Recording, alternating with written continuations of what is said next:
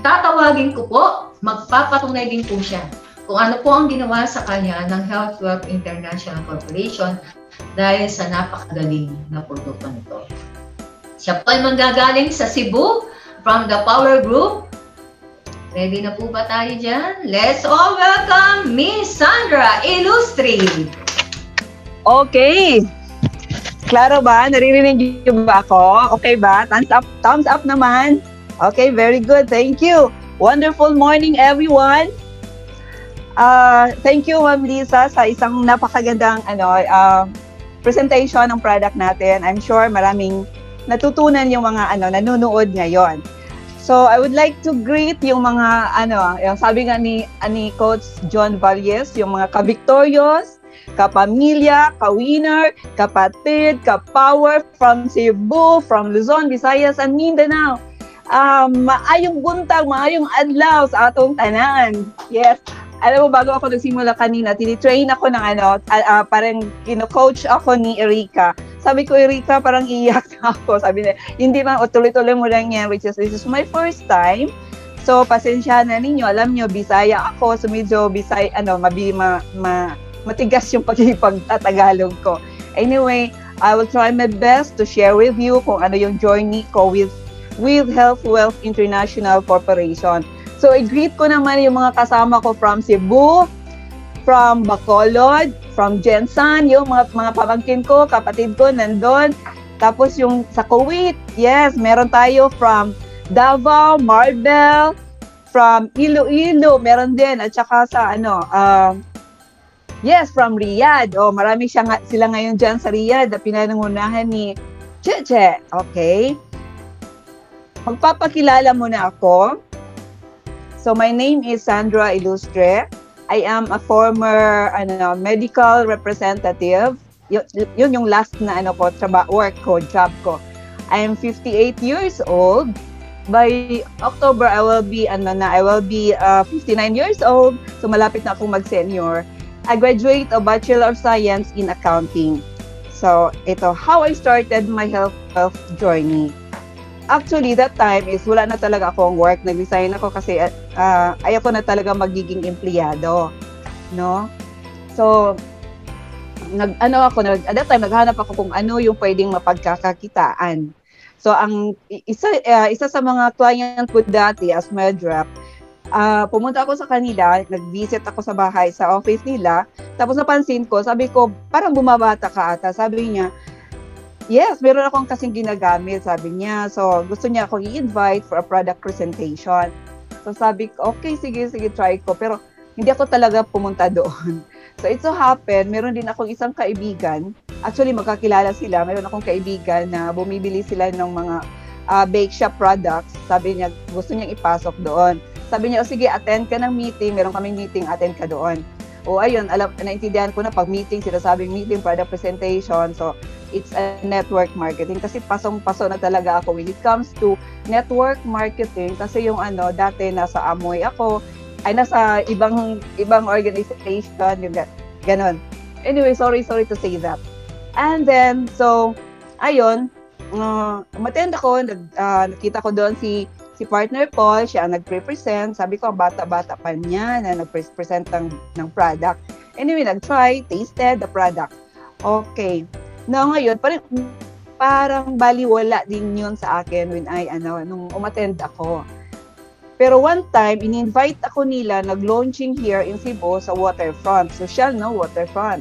So, umattend ako doon. Ito yung unang napansin ko. Ito yung health journey ko. Sa first, nung umattend ako ng launching, siyempre may free tasting, di ba? So, tinest ko yung product. Unang napansin ko, I drank siguro mga 4 na tig 30 ml. So napansin ko, merong nag-iba. Nawawala yung arthritis. Ayun, nawawala. Sabi ko, okay. Pero nung hindi ko pa rin pinapansin, parang wala lang, okay lang. So nung nagkasakit yung anak ko, kasi yung isang anak ko is asthmatic.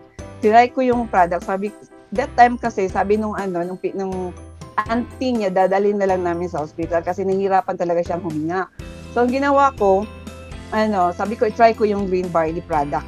Ito, itinry ko. Sabi ko, after 15 minutes, pag hindi siya gumaling, pupunta kami sa hospital. Kasi Sunday nun, so dapat emergency kami pupunta. Anyway, 10 minutes after, nag-ano siya, medyo, grabe yung pawis niya, as in, nagsusuka, lumalabas lahat talaga yung phlegm. Sabi ko, okay ka lang ba? Okay ka lang siya? Yes, okay lang ako. So, magaling na yung paghinga niya. Sabi ko, magaling pala talaga yung yung green barley. So, ayun, hindi na kami nagpunta ng hospital. Tapos yung anak ko na lalaki naman, yung panganay ko, nagkaroon din siya ng hyperuricemia, yung mataas talaga yung uric acid, no?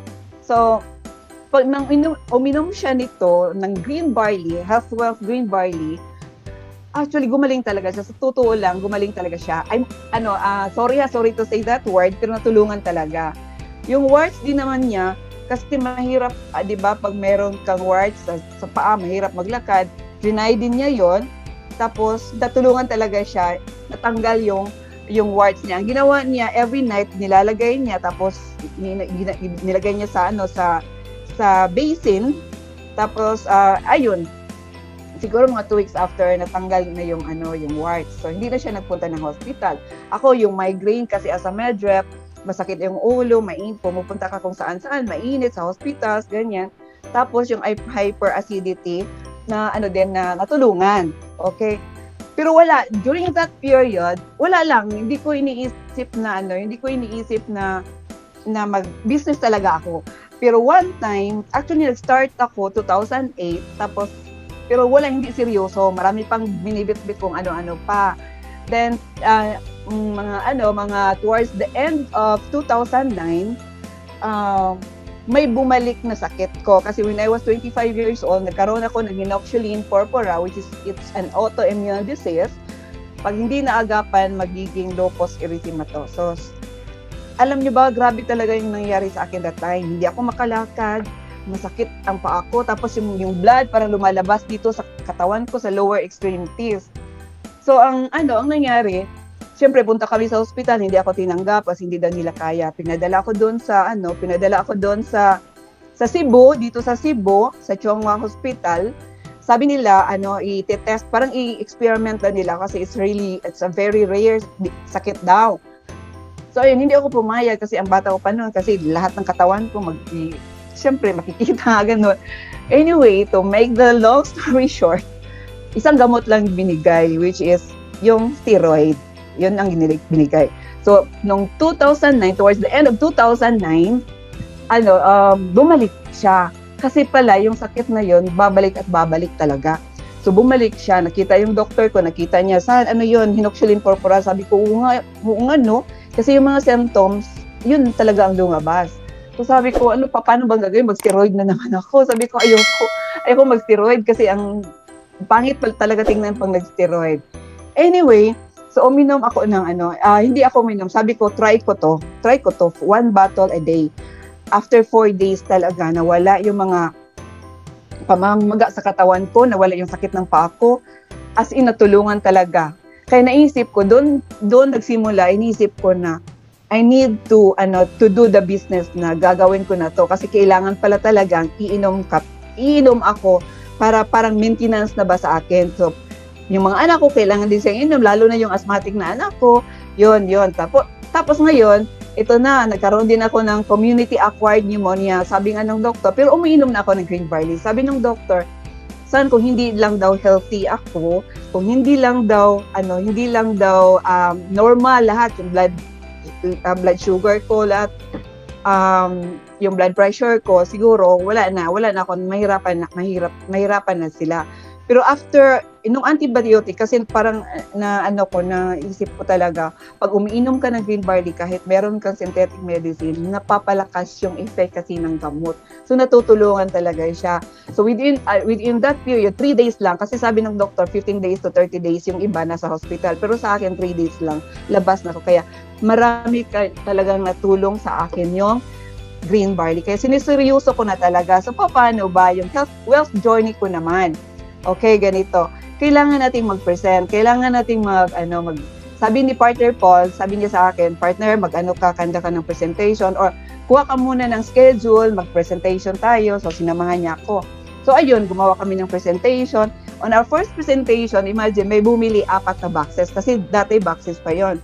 So, I was so amazed. Sabi ko lang, ganda pala.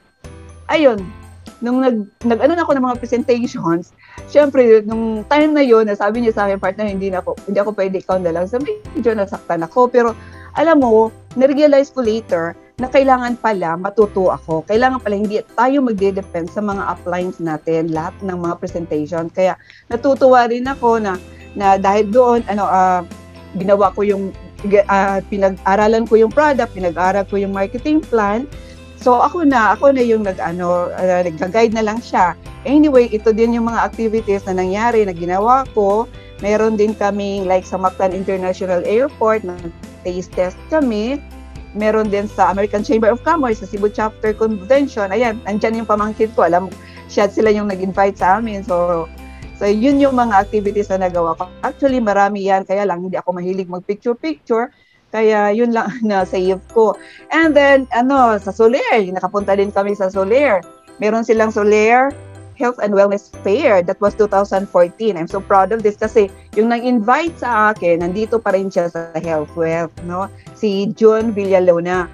Anyway, so yun, kasama ko doon sa Health Fair, nasa si Becky Bello, doon yun sila.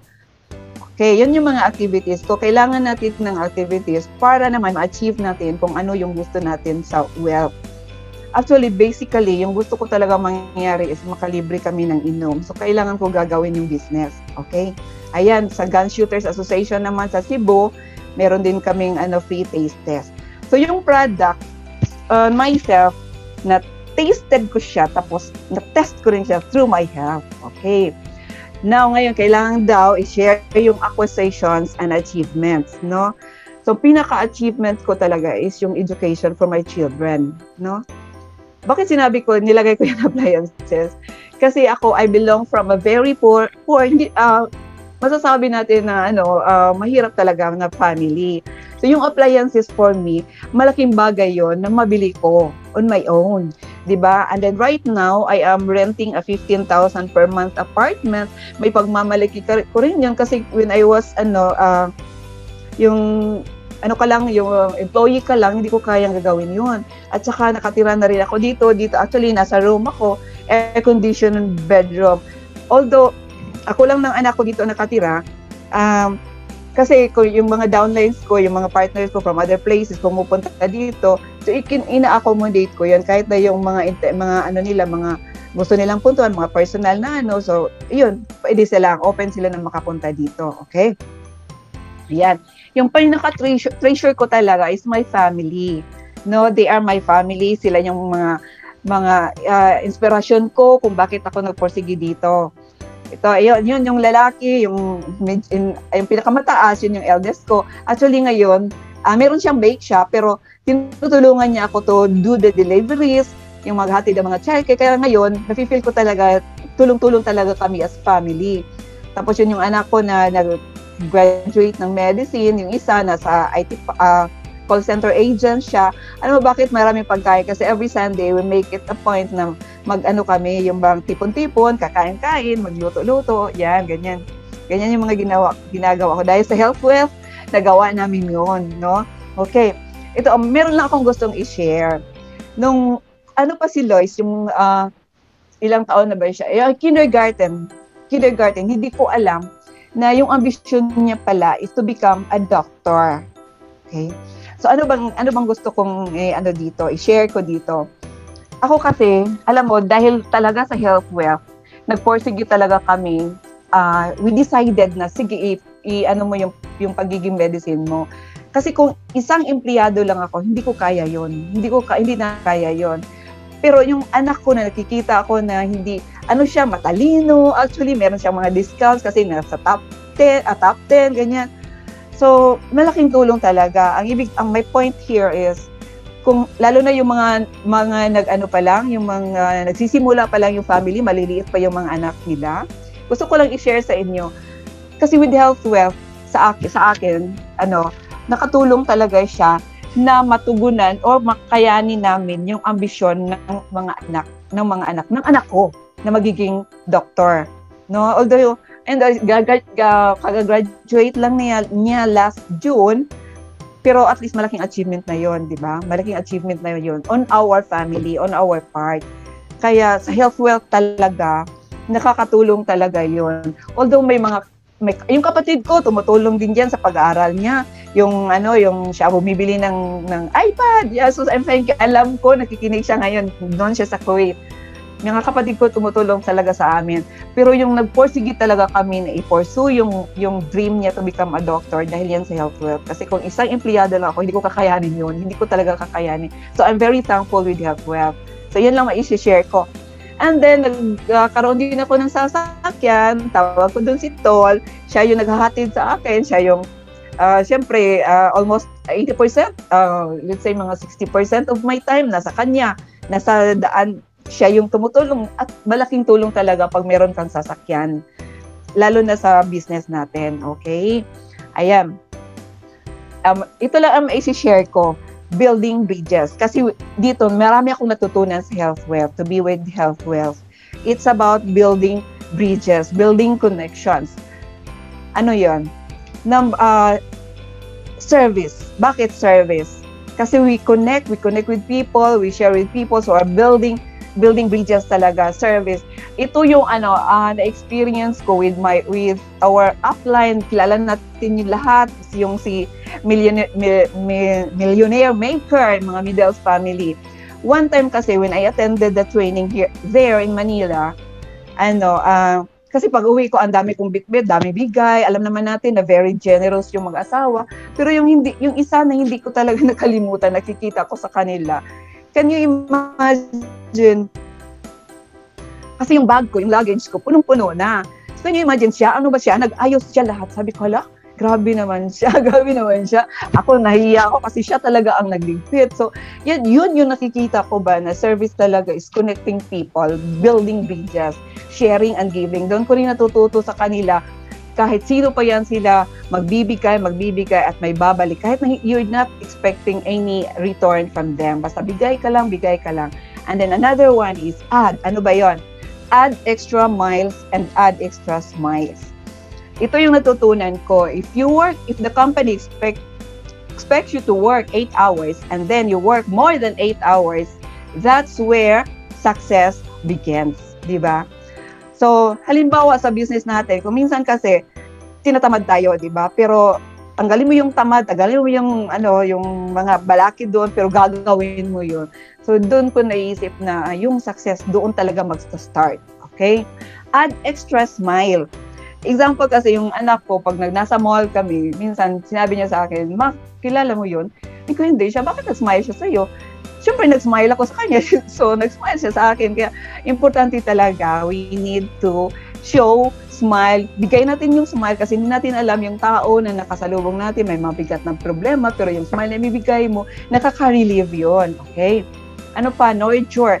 In this business, ang natutunan ko dito sa business natin, we started as friends, di ba? Friends. And then, because we become partners, so, nagkakaroon na tayo ng relationship. Kung ano yung problema nila, magiging problema na rin natin, di ba? I-feel na rin natin kung ano yung experiences nila with the business, with their family, ganyan. So, we need to nurture the love and relationship we develop between our colleagues, our partners, dito sa Health Wealth International Corporation. Okay, lahat naman tayo isa dreamer. Ako isa dreamer talaga ako.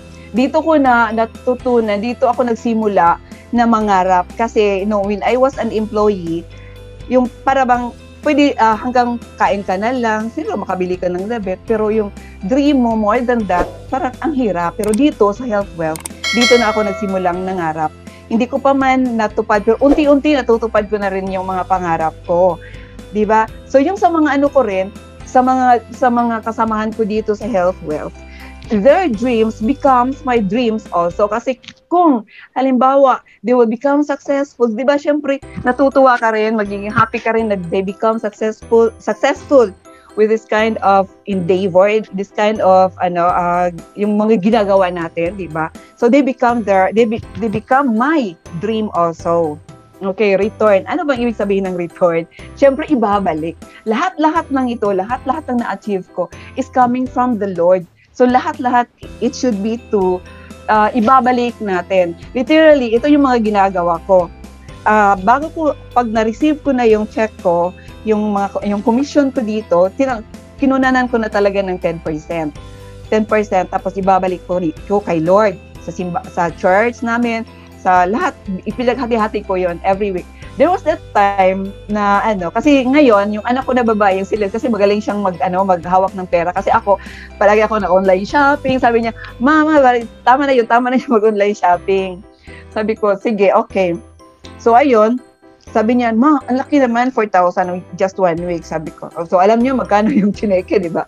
So, 4,000. Sabi ko, huwag kang mag-alala. Hayaan mo, ibigay natin yan kay Lord. Kasi dapat, magkano lang naman yan, 10% lang naman yan, di ba? So, yun ang mga ginagawa ko. So, sana gagawin din ninyo yun. Pero alam nyo ba, during that pandemic, nalala ko lang, during that pandemic, naisip ko ba, bakit meron kaming pagkain? Ang dami naming pagkain. Hindi ko that time, di ba, wala tayong check that time kasi nga walang office. Pero hindi kami naubusan ng pagkain. So, nafe-feel ko talaga na by doing that, lahat talaga ng mga kailanganin natin ipoprovide ni Lord. Magniwala ka lang talaga. Ayun, as in, malaking bagay din talaga yung ginawa ko na gano'n. Tapos, shocking, actually, nung bumalik na yung bumalik na yung natin, yung office natin. So, doon ako siyempre, lumaki pala yung cheque kahit pandemic, di ba? So, attitude. Ano ba yung ibig sabihin ng attitude? Alam naman natin na kailangan natin yung right attitude. Pero kanina, homily ni Father Orbo, sabi niya, yung attitude na dapat natin is KG. So, ano ba yun? Kingdom of God attitude. So, ano yung klaseng Kingdom of God attitude? So, it's gratitude. Gratitude is the best attitude. So, ngayon, gusto kong magpapasalamat sa mga kapartner ko dito sa Health Wealth. So, ito yung mga kapawa, gusto kong magpasalamat, especially yung mga mula noon hanggang ngayon, andito pa rin, sumusuporta tumatangkilik sa product natin kasi maraming gumaling, maraming natutulungan, ganyan. Isa na yun yung ROI team, si Sir Sam Lau, in leadership of Sir Sam Lau, si Angie Abuso, si Susan Albora, siya yung nag-avail ng 7+1.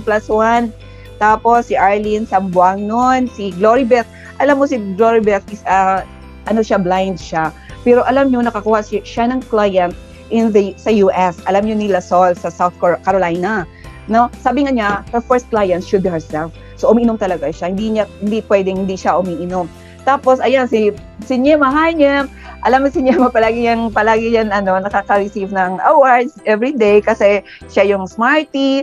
Pinaghandaan talaga niya na attend ng webinar kasi gusto nilang matuto.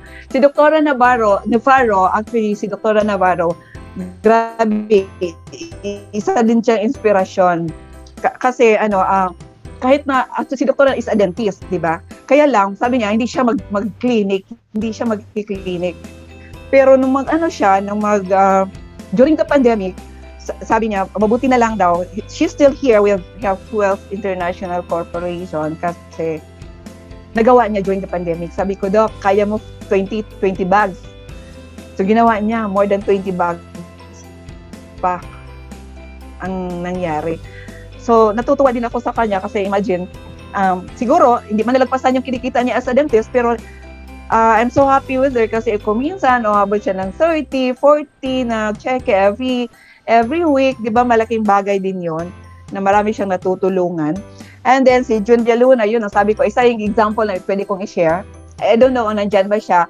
Kasi, so he is at his lowest moment. So, gusto ko rin siyang tulungan. Anyway, sabi niya, mahirap daw pag walang product kasi nasa Jensen siya eh. Sabi ko, no, don't worry. Attend ka lang ng webinar for 2 weeks. Tapos maintindihan mo kung ano yung product, makakagawa ka talaga ng paraan. So, ang nangyari, nung mag-ano siya, hindi pa natapos ng 2 weeks. Can you imagine, nakabinta siya ng 2 bags? Saan pa yon? Diyan sa Metro Manila, which is may-ari ng dalawang hospitals diyan.